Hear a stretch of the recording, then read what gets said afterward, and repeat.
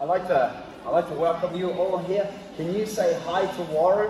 Hi, Warren! That means hi.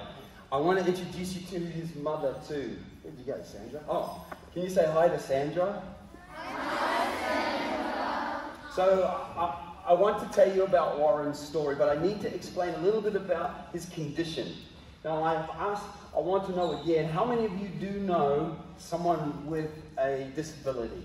Either in your family, or you've just met them, or you spend time with them, or a friend.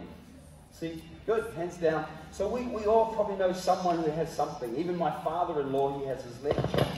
He has his leg chopped off, so he has one leg. So he also, but you know, he does fine, just like Warren. So I want to tell you about Warren. Warren first has what they call epilepsy. So I'm not sure if I told you, but when sometimes, even if he's sitting here now, sometimes his brain will just switch off, like your computer. And sometimes he'll fall, or sometimes he'll just stay there, and it's fine. I just have to make sure he doesn't hurt himself. Hey, Warren. Yep, he's good. And sometimes he puts a hole in the wall. But you see, he wears another hat that helps him when he walks around. It's like a helmet, but it's a cap. So Warren has spent this time with me for a year. Now, I want to explain what psychosis is. Psychosis is when they don't know they get mixed up with reality. What's right, what's wrong, what's true, what's not. And then Warren sometimes has voices in his head, and he has to try and compete with the voices. And sometimes you'll see him trying to tell the voices to get lost, because they interfere. Yeah, see, they interfere with him. And when you have more people talking to you at once, it gets really confusing. So I wanted to first explain that, and then the second thing, he's non-verbal because of psychosis, which means he can talk, but because of what he has, his words sometimes don't come out. So he's going to sing with me, okay? So that's a big, big thing for Warren, just to sing with me, because sometimes no words come out, but we'll see how he goes today. So what I wanted to do is quickly show you a video. It's around about 50 seconds. This video tells you, explains to you what epilepsy is. So just watch this little video. What is epilepsy? Epilepsy is a neurological illness, or illness of the brain. The communication or information exchange between different parts of the brain occurs through electric currents. There are billions of wires that connect billions of neurons and make this fast and continuous communication possible. If at any point in time there is a short circuit at some point, then that particular part of the brain, or sometimes the whole brain, stops working temporarily. This phenomenon is called an epileptic fit. Some of the patients may lose awareness during this time for 1 to 2 minutes. They may not respond to the bystander's commands. After the fit is over, they regain their consciousness level in the same position and start communicating normally.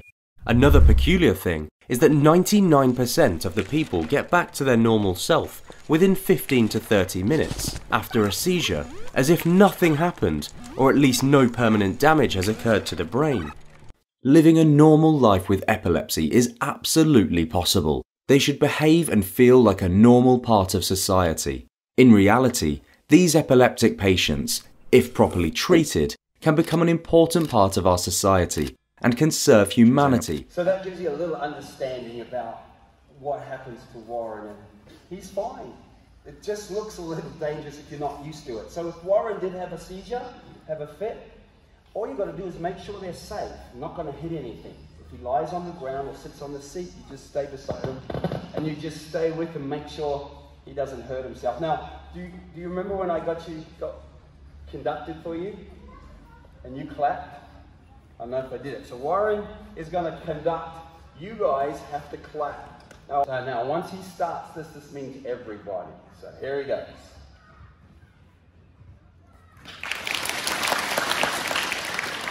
Keep going, he's still conducting.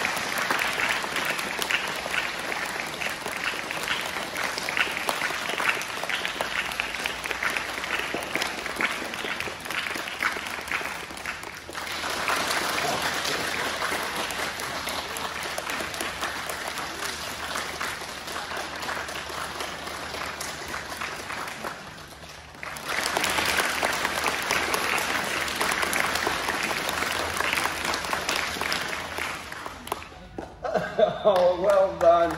Give him a clap. Thanks, Warren. Now, Warren is going to sing with me this song. He's going to sing with me first. Then I'm going to put the words up, and you're going to sing the song as well. You are my sunshine, my only sunshine. You make me happy when skies are grey. You'll never know, dear, how much I love you. Please don't take the sunshine away. Ready, everybody? You are my sunshine, my only sunshine. You make me happy when skies are grey. You'll never know, dear, how much I love you. Please don't take the sunshine away. Now, the reason we sang that song, two reasons. First, Warren knew it. Second reason, it's the tune of this next song. One day, a tanefa. Tanefa is a monster. He went swimming in the moana. You know what moana is? Yeah. Moana actually means in the ocean or in the sea. Yeah. He went swimming in the moana. He whispered in my taringa. What do you think that is? Yeah. Because your taringa is your ear. Then the next one you'll see, it says, underneath the kowhai tree. A kowhai tree is a big, beautiful yellow tree in New Zealand. It actually has medicine in the leaves in the tree. And then tanefa, goodbye. So it's the same tune. One day a tanefa. So you ready to sing, Warren? You got to sing it with us. Ready, go. One day a tanefa went swimming in the moana. He whispered in my taringa, taringa, taringa. He said, won't you come with me? There's such a lot to see underneath the deep blue sea. Bit louder! But I said, no, no, no, you better. Although I know we could be friends, my mother waits for me underneath the kowhai tree. Tanefa haere, tairu atorefa. Give yourself a big clap.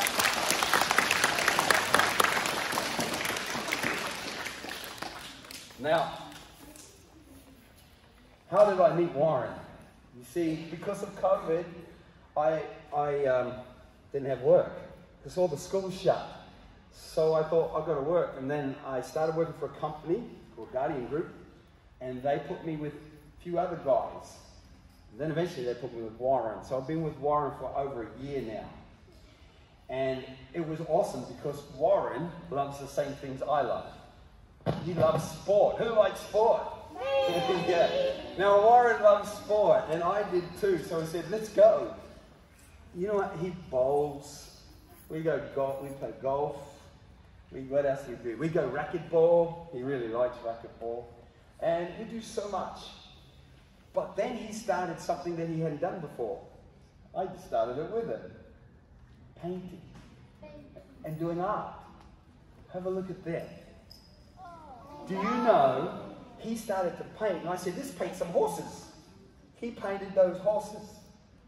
But he didn't even use a brush. We used a piece of cardboard. And you see the lines, he started to do the lines through. Now, I thought it was so awesome what he did that I actually made a YouTube channel of how he actually painted it.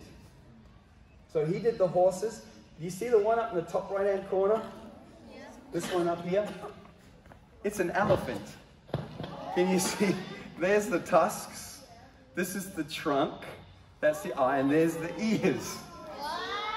You know, I kind of started off, I draw the elephant and I say, go for it, Warren. And Warren starts doing his thing. But this one here is a garden.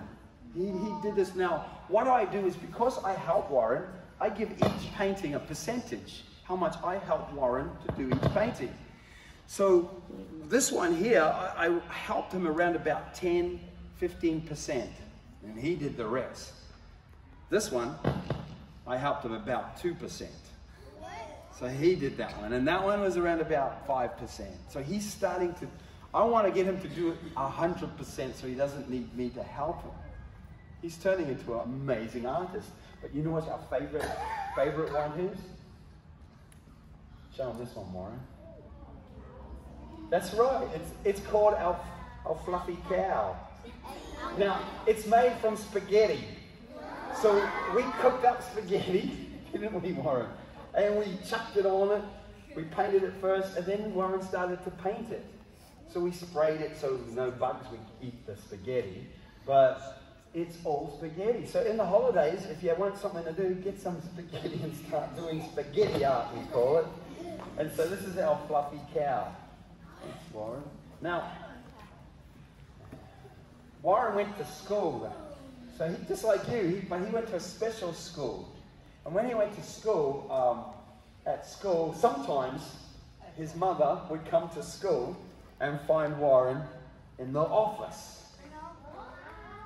Maybe with a black eye or a cut lip. Because Warren used to protect kids from bullies. Sometimes the bullies would pick on kids and Warren would stand in the way and stop them. So he would get hit sometimes. But that was really good of him to stop it. And he did. He just stopped them. So what I have done is yeah, so I made this, we got this poem. Now, who's heard of the book Green Eggs and Ham by Dr. Seuss? Good. Now, that kind of poetry, there was a competition in America. And a lady named Becca Teagan, she wrote a poem like Green Eggs and Ham. She won the competition like last year. I emailed her and I said, oh, I love your poem. Can I use it at a school I go to? And she said, sure. So I'm using her poem to tell you a story about bullying. This is a bit about what Warren used to do. And it's called the Grape. And the grape means the bully. So Warren's going to help me by holding up a sign. So you've got to be a bit faster, Warren. So he's going to hold that sign up. Let me turn him around. So you hold up this one first. He's going to hold the sign up and you have to say what's on it. So hold that one up, Warren. Now when you say what's on it, you've got to say it with a little bit more oomph. Okay? Here he goes. Say this. Hey! Okay, bit more oomph. Ready? Hey! Good. Okay, hold that down, Warren. Not yet. That was a practice. So as soon as they say it, Warren, you can put it on the ground. Okay, hold it there. Okay. On a warm summer's day in the month of July, in a town as small as a grasshopper's thigh, walked the girl with the flower, with her eyes looking down, when she bumped into someone wearing a frown. Now this someone was someone she had met once before, because he had said words that she tried to ignore. So she turned on her heel and headed away, when this someone called after her and shouted out, "Hey you, missy, you know who I am. I'm someone who will and someone who can. You see, I'm disliked in this town, so you know what I'll do. Because they hate me, I'll make them hate you." Now the girl with the flower started to shake, because she knew from before this guy was a grape. And all grapes are unfriendly. They're mean and they make girlies cry. The next day she's walking with her eyes cast down, when whom should appear? The grape with the frown. See, I told you I'd be here to maim and to crush. And then he said words that would make a hog blush. Now the girl with the flower stood there confused. Because she did not deserve to be hurt or abused, just an unlucky victim of breaking it seemed by someone so vengeful, grumpy, and mean. So she stood there silently. Because she knew she should, because defending herself wouldn't do any good.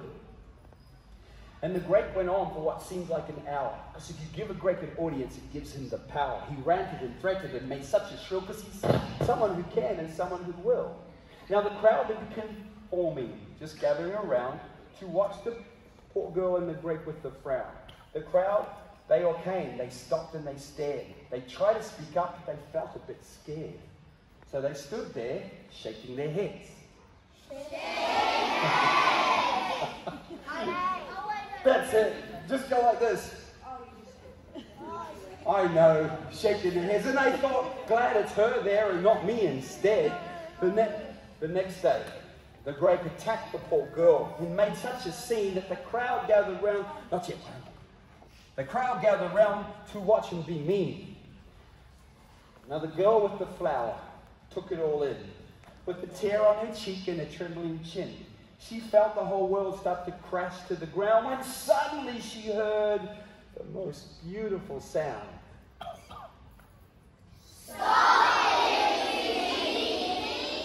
Stop it, you meanie. You're nothing but bad, was a voice from a young girl named Lulu McMahon.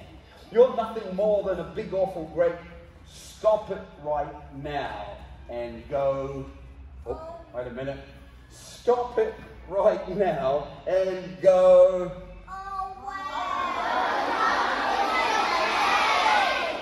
Go jump in the lake. All eyes are on Lulu, but she stood her ground. She walked up to the other girl and they both turned around. They both stood with their back to the Great. What a simple yet wonderful statement to make. Then two people joined them and stood with them proud. Then two more, then three, then the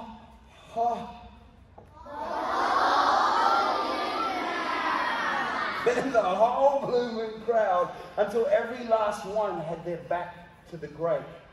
Then he finally realized he had made a mistake. If someone's been harassed or put down, it's not very nice to stand there and not make a sound. Do not be afraid to stand up for what's right, like Warren did, and make all the Greats lose their fight. Yeah, cheers, go, yeah.